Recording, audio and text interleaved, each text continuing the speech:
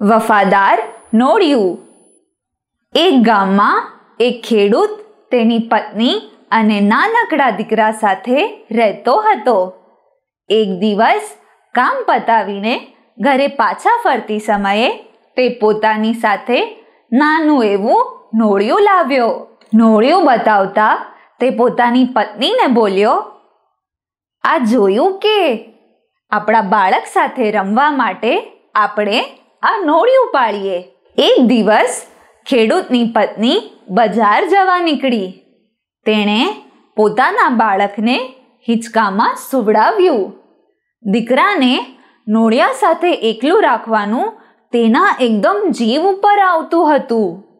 તેણે પોતાના પતિને કહ્યું, જુઓ, આપણા બાળક ઉપર ધ્યાન રાખજો. એમ કહી તે બજાર જવા માટે નીકળી ગઈ. થોડી વારમાં જ તે બજારમાંથી ટોપલી ભરીને સામાન અને શાકભાજી લઈને પાછી આવી. ઘરના આંગણે જુએ છે તો શું? નોળિયું બેઠેલું હતું અને તેના મોઢા પર લોહી લાગેલું હતું. આ જોતા જ તે જોરથી બરાડી, અરે બાપ રે, લોહી! તે મારા દીકરાને મારી નાખ્યો ને! તેણે બધી તાકાત લગાડીને નોળિયાને માર માર્યો અને દોડતી અંદર પોતાના દીકરા પાસે પહોંચી. અંદર પહોંચીને જોવે છે તો શું?